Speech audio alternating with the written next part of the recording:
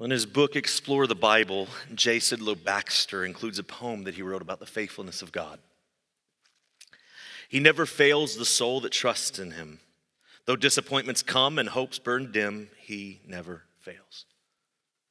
Though trials surge like stormy seas around, though testings fierce like ambush foes abound, yet this my soul with millions more has found, he never fails, he never fails. He never fails the soul that trusts in him. Though angry skies with thunder clouds grow dim, he never fails. Though icy blasts, life's fairest flowers lay low, though earthly springs of joy all cease to flow, yet still 'tis true with millions more I know, he never fails, he never fails. He never fails the soul that trusts in him, though sorrow's cup should overflow the brim, he never fails. Though oft the pilgrim way seems rough and long, I yet stand amid yon white-robed throng, and there I'll sing with millions more this song, he never fails, he never fails. I've been thinking about how I trust in the promises and the faithfulness of God lately. And I started thinking through something in my own life, and I thought to myself, I've never really been through great tragedy. I've never been through some of the things that many of you have faced. And so it's easier for me to say that I trust in the promises of God. I've had bad things happen, but none that are tragic. It's easy to say that you trust in the faithfulness of God and you trust in the promises of God when you don't have to suffer. Within the span of a few weeks, 3 people connected to our church, a member, a former member, and a son-in-law of a member, have died. According to the lifespan, our average lifespan, all 3 of these died way too young. And as I've talked with members of these families, I've heard hints of things, and these are all things that we all think when we face these tragedies. Why has this happened? How could a good God allow such a tragedy? To put it another way, how is God faithful when he allows his children, followers of Christ, believers, to suffer?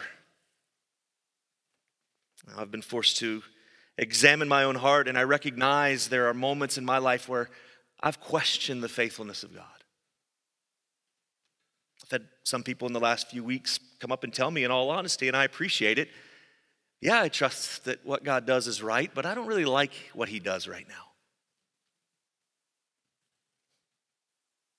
I've been forced to think through this in my own life. I know what he said, and I know what he's promised, but I want answers. I want answers now. I want to know the bigger plan. I want to know why these things have happened, and I want to be able to make sense of things. See, we've all had moments like this. People say, well, wait, you shouldn't question God. Well, David, a man after God's own heart, did. Psalm 13, how long, O Lord, will you forget me forever? How long will you hide your face from me? How long must I take counsel in my soul and have sorrow in my heart all the day? But notice what he says. Those are verses 1 and 2. Notice what he says in verses 5 and 6. But I have trusted in your steadfast love. My heart shall rejoice in your salvation. I will sing to the Lord because he has dealt bountifully with me. How do we get from verses 1 and 2 to verses 5 and 6? This is the question that we've been asking ourselves so many times. How do we get to a point where we're kind of angry with God? And let's be honest, man, we have been. Let's be honest. We've been upset at the very least of how God has worked. And maybe not the last few weeks, but at some point in your life, if we can all just lay out everything that we believe and everything that we feel, there is without a doubt, there have been times in our lives where we've been upset at how God operates. I'm not here to pretend to be a super saint. I want to be honest with you that we all struggle with dealing with how is God faithful in the midst of such a terrible moment in our lives. How do we trust in him? How do we continue to believe in his promises when the world is caving in around us? This passage that we're studying today in our study through the book of Genesis is another example of what happens when we don't trust in the promises of God. And we don't trust in his faithfulness. We're going to see the damage done when we take our eyes off of God and instead focus on our circumstances. So just to give you a brief build up to this point, Isaac is Abraham's son. The Messiah would come through him. He was the chosen heir of Abraham, who was chosen of God. And as we all do, Isaac gets older. Now, he's still some years away from dying, but his eyes grow dim. He's hard of, he can't see. He's much older. There's been many years that have passed in between these chapters, and we don't know if he's had any more encounters with God, but according to the scripture, we don't see anything written. But we do see that his spiritual life had grown stale. He was a gastronome. He was a lover of food. He loved game. Now you think about Isaac and the money that he had and the resources that he would have built up, not only from his father's wealth given to him, but also his own wealth. And so you can imagine that he probably had a chef. I don't know what they called it in ancient Hebrew. But he probably had people who would go hunt. He loved to hunt, but he probably would have people to go hunt and come back and prepare his food and serve him his food. So you can imagine what a good life Isaac had. At least according to anyone who loves food, right? He had the desires of the eyes, or in this case, the desires of his stomach. That's what fueled him. And in his aging, we will see how Isaac stood against God, that his desire to do his own thing overwhelmed his desire to please God. And so he was, in essence, this is written in here, that food was a big part of Isaac's life. And in the big picture of this, we see a couple things happening. God had chosen Jacob. We've seen this already. Jacob would later be renamed Israel. And according to Scripture, God did not choose, or the word that it says in here is God hated Esau. Now, in the big picture of things, it's not hard to see the imagery happening here. Jacob was God's chosen man, and Israel was God's chosen people, which means Esau was not chosen. And his descendants were the Edomites, bitter enemies of God's people. Genesis 25:28 says, Isaac loved Esau because he ate of his game, but Rebekah loved Jacob. Just a few verses earlier, we read this: 2 nations are in your womb, and 2 peoples from within you shall be divided. The one shall be stronger than the other. The older shall serve the younger. So Isaac, after, same thing with Abraham, right? After all of the wonderful supernatural experiences that he had, his relationship with God gets stale. It happens with us too, doesn't it? That we have these moments in our lives where we feel like that there's some sort of restoration of our spirituality, and we feel, to use a cliche term, but we feel on fire for the Lord. Maybe you share the gospel with someone and they come to know Christ, and you're just pumped up, and you want to sell everything and move to some faraway country and give your life to the work of the gospel. And then 2 weeks later, you're back to normal, right?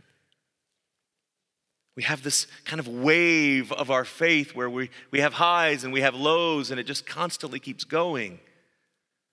And Isaac was having this. He experienced the supernatural wonder of God. God literally spoke to him. But just like his father, it wore off. This is a strange family, isn't it? See, when we're kids, and I remember this as a child, being surprised when I would go to someone else's house and seeing that their family had a different dynamic than mine did. My parents did things a certain way, and we did things a certain way, and I'd go to someone else's house and I'd hear words that my parents never said. Kids would be watching things that my parents didn't let me watch. And I would be surprised, I'd be shocked. I remember most actively, my dad would come to every one of my games, whether it was baseball or basketball, and he would cheer me on. I've got videos of him yelling at me through the camera microphone, picked them up, and can't even enjoy the game because all I hear is my dad yelling at me the whole game, but it was all in love. But I remember something else, and this is the strangest thing why I remember this. There were families dads would never come to a game. Mom would never come to a game. I remember one teammate that I had that the mom would come and sit down on the bleachers and open up a book and never look up from her book the entire game. She would never watch her son play basketball. I saw the damage that some of this did, and I also saw the damage of playing favorites with kids. I've seen it in my friends' lives where you could absolutely see who the favorite kid was. Well, this is happening here. Isaac is not being a good father. Isaac was a father who knew better. He had these encounters with God, but he still chose to go his own way. He knew about how Esau sold his birthright to Jacob for a bowl of stew. And so he was determined to give Esau a blessing before he died.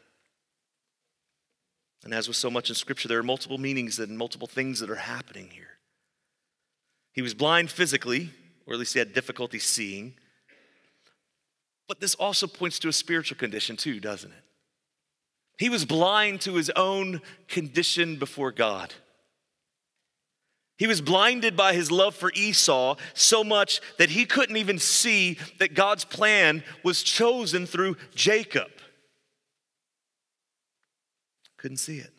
Verses 1-4, we see what happens. Now, Isaac knows what's happening. He knows that Jacob is the heir.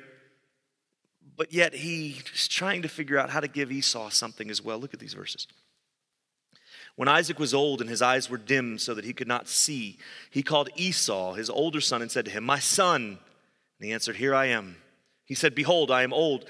I do not know the day of my death. Now take your weapons, your quiver, and your bow, and go out to the field and hunt game for me, and prepare for me delicious food, such as I love, and bring it to me so that I may eat, that my soul may bless you before I die."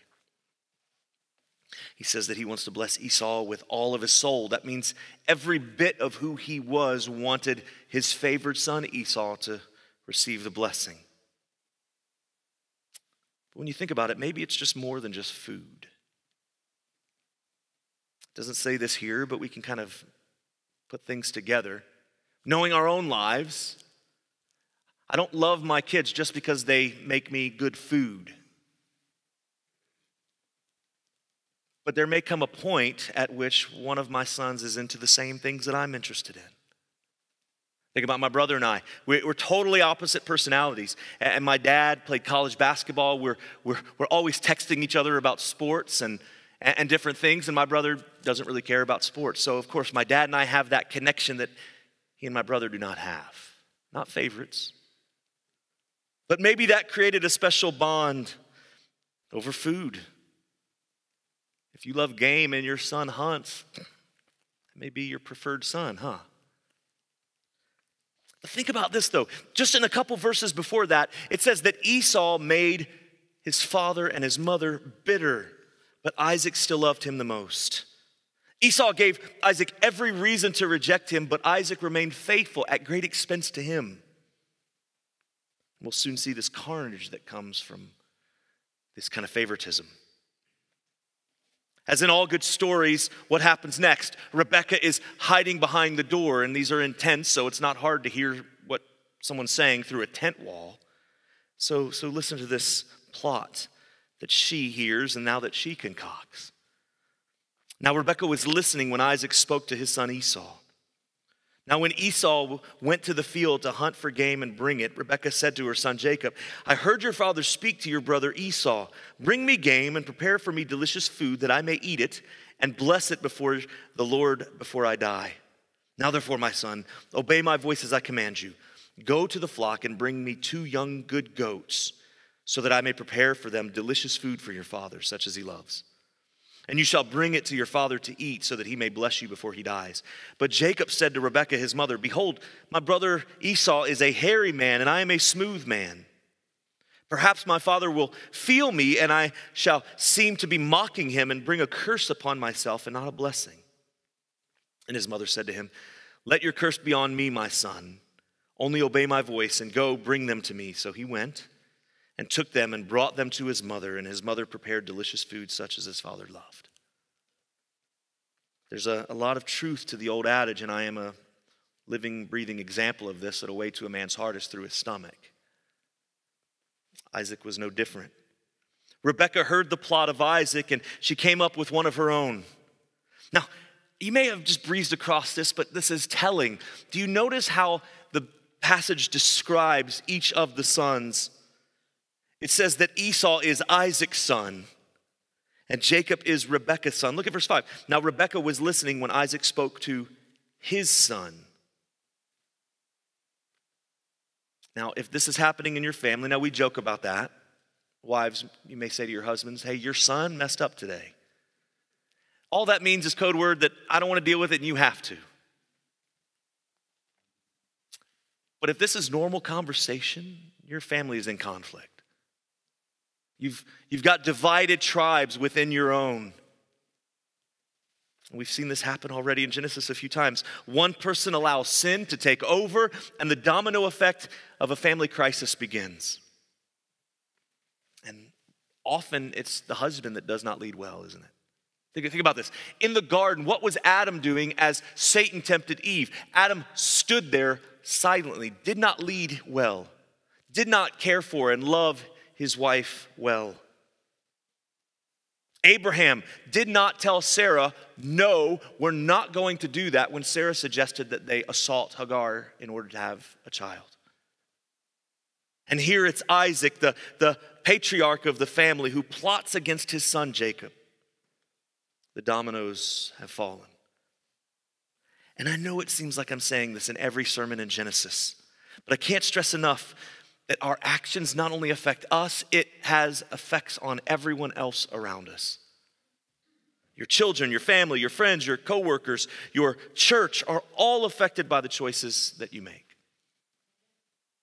Now, hear me on this too. This isn't to put a yoke on you. This isn't to put a burden on you. The gospel frees us from the burden of being perfect, but we do have standards. We do have a set of standards found in Scripture alone that govern our behavior. It's not a burden to live in a way that pleases God. In fact, the standards are for our own good.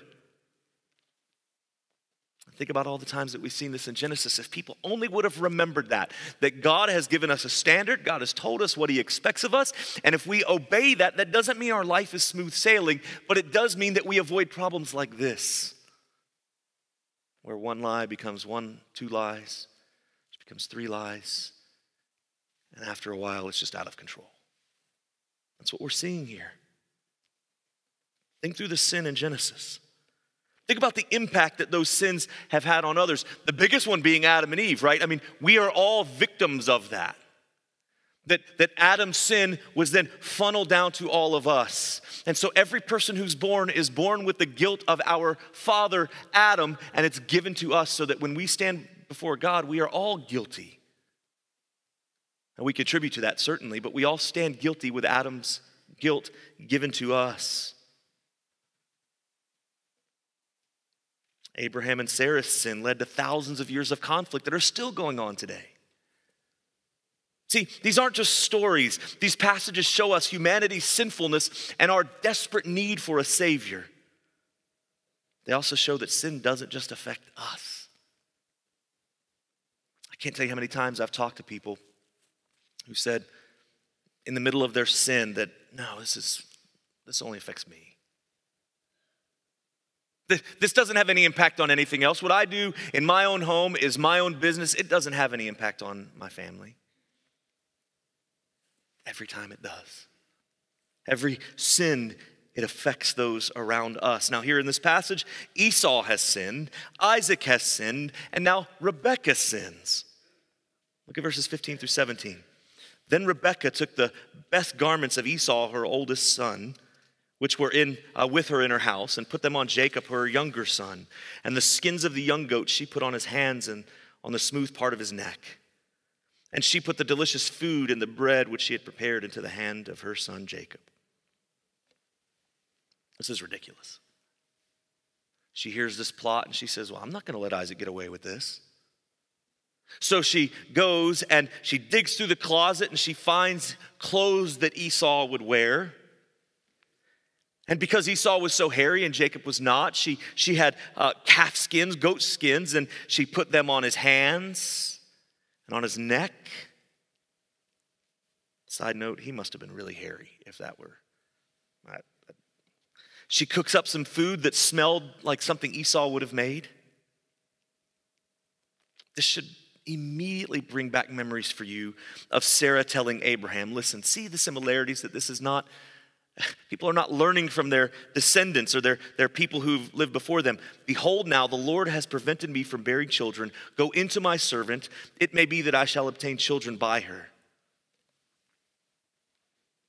Sneaky. Sinful behavior. Abraham did exactly what she says. And in this passage, Jacob stands there. I know it's her mom, or it's his mom, but he stands there silently and does exactly what she says. Both stories show people who are not satisfied with what God had given to them and what God had promised to them. They did not trust that God would do what he said he would do. Both stories illustrate this. Both stories show people who believed that they needed to help God along in his plan. I want to bring it to you for a second. Have you ever been guilty of this? I've asked you this before. Have you ever been guilty of one, not trusting God's plan, but two, trying to do things to help God move a little faster? I mean, it's ridiculous, isn't it? That we would even believe this, but our actions show that we do believe this, that we do often want God to move in different ways and quicker. See, all I know is ministry. For most of my adult life, I've been in ministry of some form, so I don't understand a lot of other references in terms of business. I have worked in the business world, but for not very long. And I know ministry, so I'll give you this example from my own life and from the life as a pastor of a church. Churches will often see growth as something that they have to have.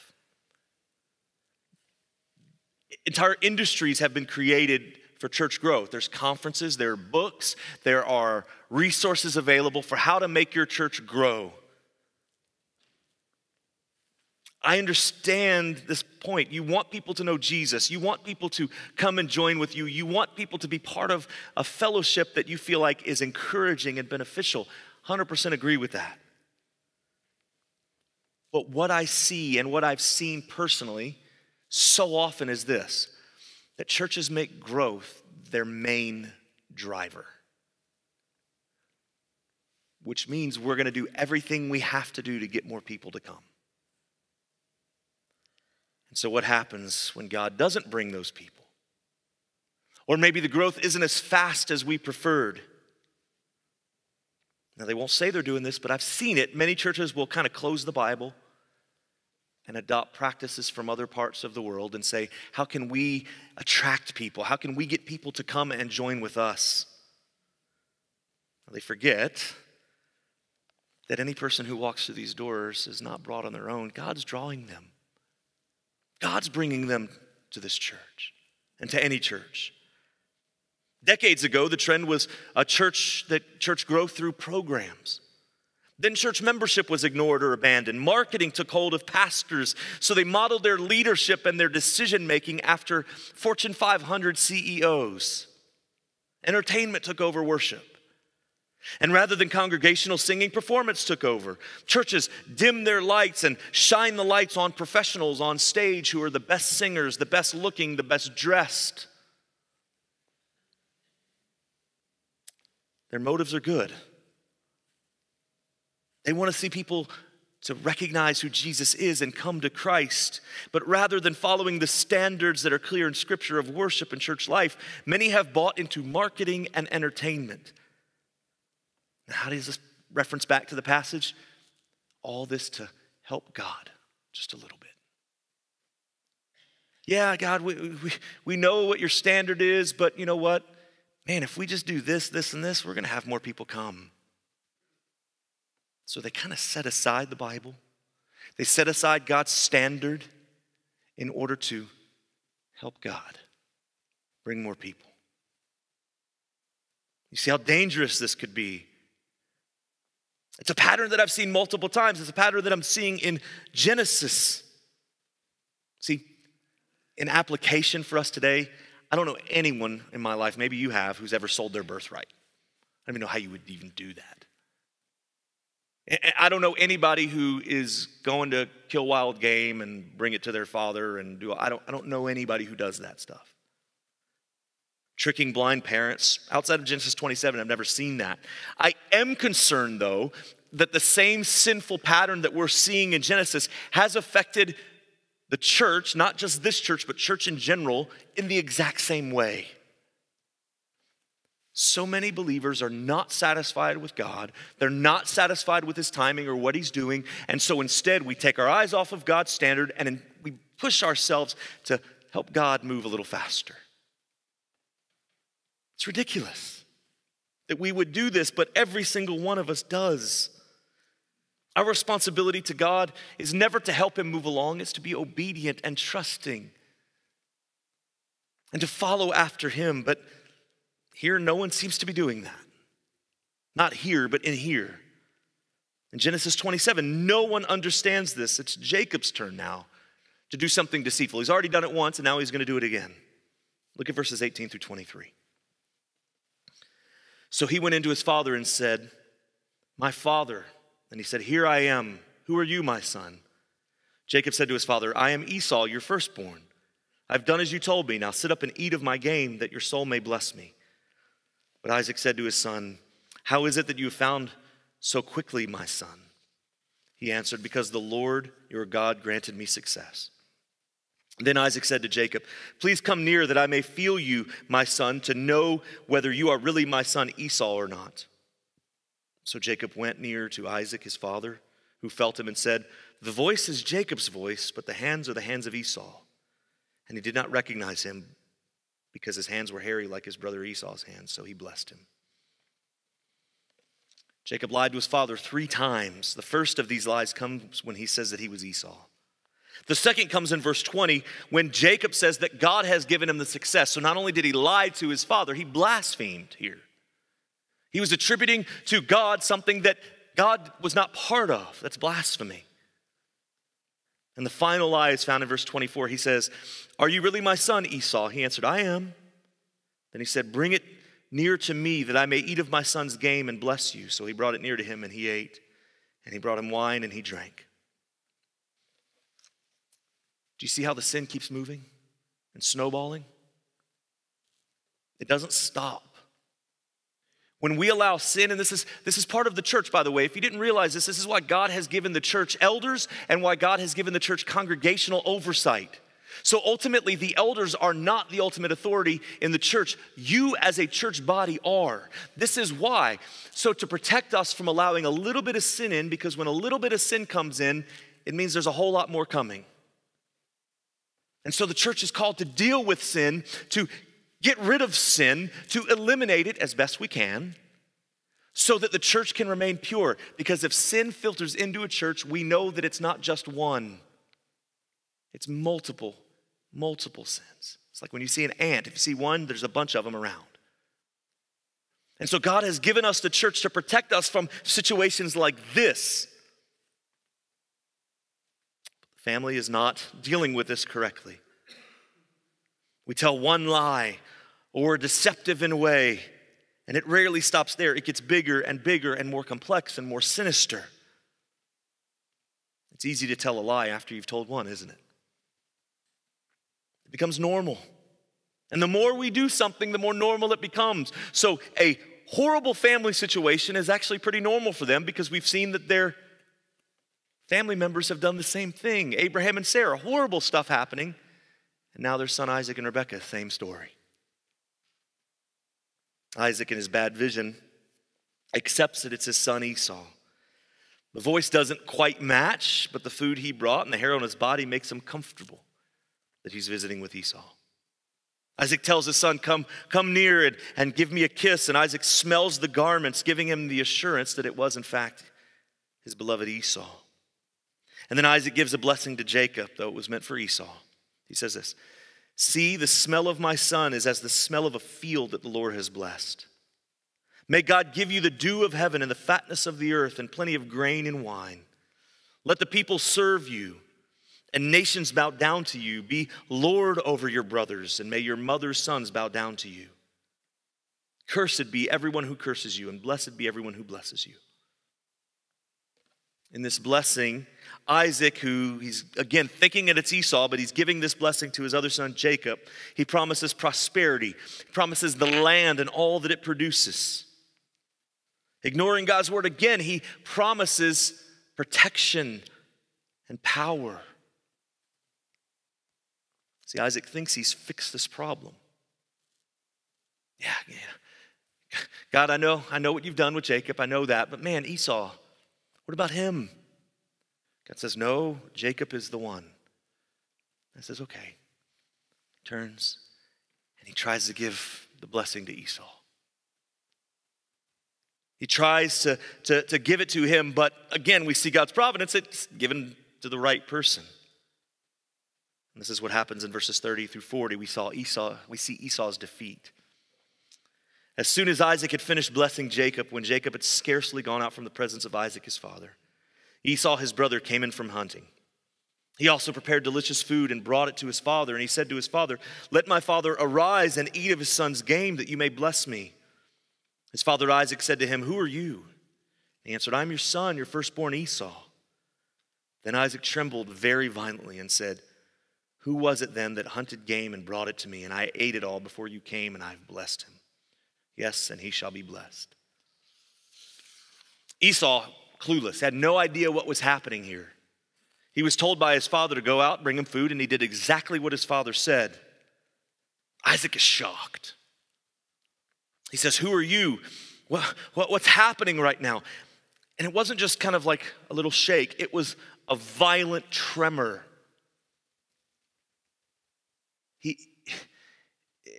Anytime you've been given bad news that devastates you, you know how some people say, I think you need to sit down before we have this conversation? Why? Because you lose absolute control of your body, and you'll shake, or you'll fall, or you'll pass out, or you'll faint. And this is what's happening with Isaac. He thought he figured this out. He thought he had helped God enough, but instead now he's finding out that he's not going to win this one. And so he shakes. And Esau screams. He cries out with an exceedingly great and bitter cry. And he says to his father, bless me, even me also, O my father. But Isaac says, your brother came deceitfully, and he has taken away your blessing. Esau says, is he not rightfully named Jacob? For he has cheated me these 2 times. He took away my birthright, and behold, now he's taken away my blessing.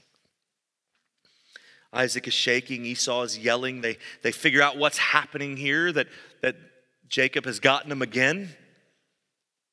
And notice in verse 36, it says, is he not rightly named Jacob, for he has cheated me these 2 times? Now, if you don't know Hebrew, this is a strange statement, at least in English.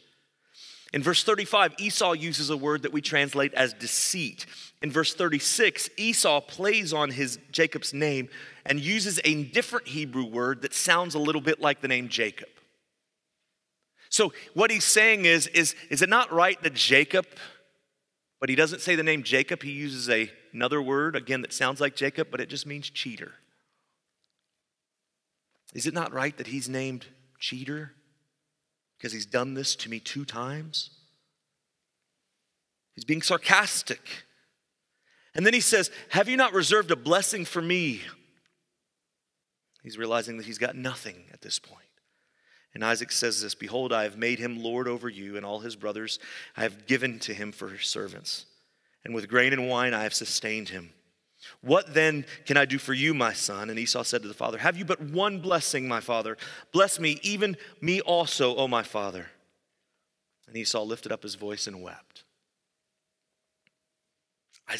Esau begs Isaac for a blessing. He's weeping over the future that awaits him. And then Isaac, his father, answered and said to him, behold, away from the fatness of the earth shall your dwelling be, and away from the dew of heaven on high. By your sword you shall live, and you shall serve your brother. But when you grow restless, you shall break his yoke from your neck. What a terrible blessing. What a terrible statement to give to your son. The blessing has already been given to Jacob, and Esau is left with nothing. No one comes in this story, no one comes out looking good, do they? Of the four characters, the four people that we see, each person tries to help God along so that they could get what they wanted. That they could have things their own way, that things would come out their way and in their favor. And what happens? Each of the four suffer. They all suffered, and God got what he willed. Seems like Jacob got what he wanted, but just in a few chapters, what happens? Jacob is tricked by Laban. He gets his comeuppance. But God always has had a plan. Isaac returns to faith in God. Jacob would become Israel. Now, it's easy to read this account and to think this is something from some dysfunctional family in the ancient world that we really don't relate to, that there's not anything in this passage that we can apply, because, this is really strange. There are all sorts of things that cause us to doubt the goodness of God, though, aren't there? We want to help God along. We want the promises, and we want them now. We may not be guilty of the heinous acts that we've seen from these ancient people, but sin infects us the same way. Look at what Paul says in 2 Timothy 2. He says this, if we have died with him, we also live with him. If we endure, we also reign with him. If we deny him, he will deny us. So the first two statements give us comfort, don't they? If we have died with him, we will also live with him. And if we endure, we will also reign with him. And then a warning comes. If we deny him, he will also deny us. Now, without reading forward in this, what do you think happens next? The next statement says, if we are faithless. Based on the first three, we would say, well, he was unfaithful to us. But that's not what it says. This is how we would respond to someone. If someone is faithless towards us, we will be unfaithful to them. God says, if you are unfaithful, I am still faithful. These four people in chapter Genesis 27 did everything they could to hurry the blessing, and all they experienced was pain. If someone did that to us, if someone treated us like we treat God, we would be done with those people. We would eliminate them from our lives, nothing to do with them. But God doesn't do that. This is the gospel. God doesn't do that. In fact, God does the exact opposite. God makes promises to humanity, and we either don't believe them or we reject God's timing, so we try to get what we want, when we want it, and how we want it. In essence, we're pushing God aside. But instead of doing what we would all do ourselves, God comes to us. We run away from the goodness of God. We try to squirm out of his grip. We try to get away from God as fast as we can. Now, we won't admit that, but in essence we do. Our sin causes us to go away from God. There's a story, a play that I remember, and I don't remember much from church because I was too busy getting in trouble, but I do remember this group that came in from Liberty University, and they were doing a tour, and they would sing, typical corny early 90s songs, and they did a performance, and maybe you've seen this, where the character's playing Jesus. They always got the guy with the long hair and the beard to play Jesus. And so they got that guy here, and then they had the main character, and the main character's walking around and going to parties and going to school, and it's nice to have Jesus around, right? And high fives and all that stuff, and Jesus is standing, and everywhere the guy turns, Jesus is right there. Until the guy goes somewhere where he knows that he shouldn't be. And he's partying and having a fun time, and he turns around and Jesus is standing there. And so the guy says, Jesus, can you give me a moment? Can you give me some space? I want to do this. And so the guy goes back to the party and he turns around and he's getting more angry with Jesus' presence. And so he turns around and says, look, I need you to leave me alone for a little bit. And he turns back around and he's partying, and then he turns around and his anger on his face, you can see it. And so the character grabs the character of Jesus and spreads his arms out and starts hammering his feet and hammering his hands. Silence in the room. And I remember, I could tell you exactly where I was. Not many things I can do this for, but I remember sitting right there, and the character looks out at the crowd, and they're acting, of course, and he says, what are you looking at? You do this every day. The point being is that we try to get away from Jesus. We try to have him there when we need him. We need a personal buddy Jesus. We like that one. We like the Jesus who gives us what we want and gets us out of bad situations, but we do not like the Jesus that confronts us. We do not like the Jesus who says you need to die to yourself, you need to die to your sin to follow me. Lose your life so that you can gain it. We don't like that. We don't like the Jesus that sets standards for our way of living. We don't like that Jesus. And so we run away from that Jesus, and what does God do? God runs to us. God comes to us.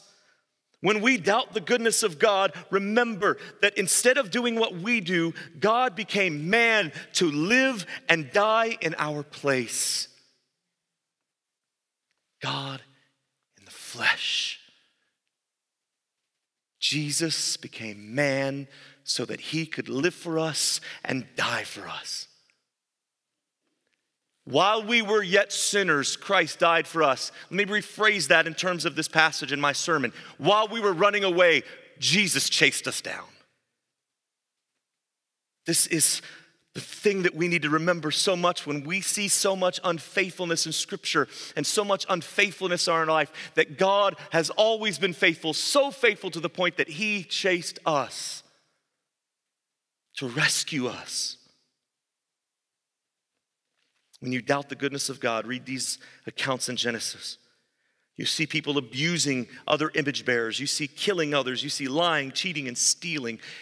And then I want you to see what God does at every single turn. We are unfaithful, but God has always been faithful. Would you pray with me?